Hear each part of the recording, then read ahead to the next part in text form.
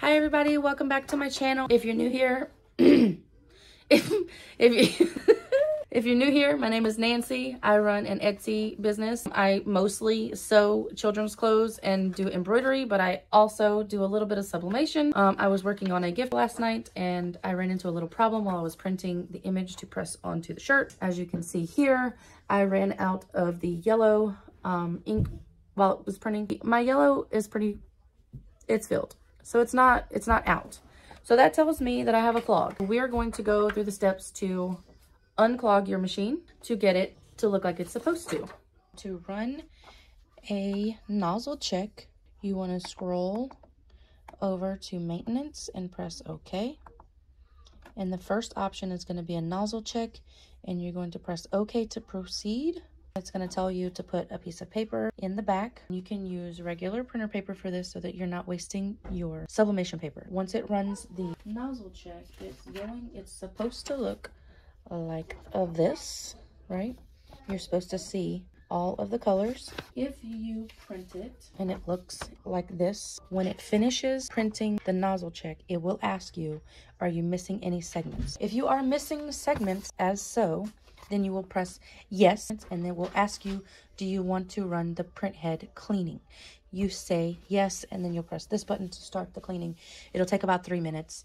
And then once it's finished with the cleaning, then you will run the nozzle check again. Now, I did that a total of 5 times. I ran the head cleaning 5 times. Then the next option is power cleaning. If you click OK, it tells you to visit the following website and see your documentation at epson.com/support. So you click OK, done, and it doesn't let you go any further than that. I decided to Google search. What am I supposed to do now? Apparently, you are supposed to turn the machine off. Once it is off, you are going to hold down the information button or the question mark and the power key together, right? So we're going to hold those down together, and it's going to come on and ask you, do you want to run the power cleaning? Confirm the ink tank is at least 1/3 full.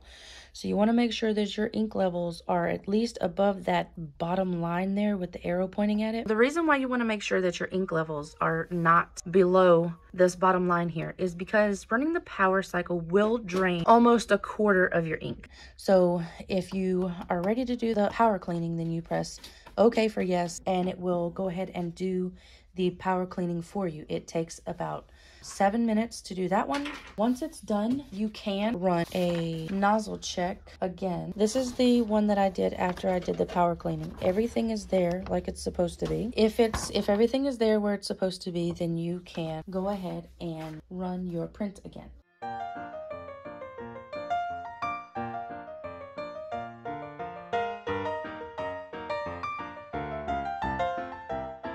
We went from this with a clog to this after the power cleaning. That is how you run a power cleaning on your Epson EcoTank 2720 sublimation printer. That's all you're getting.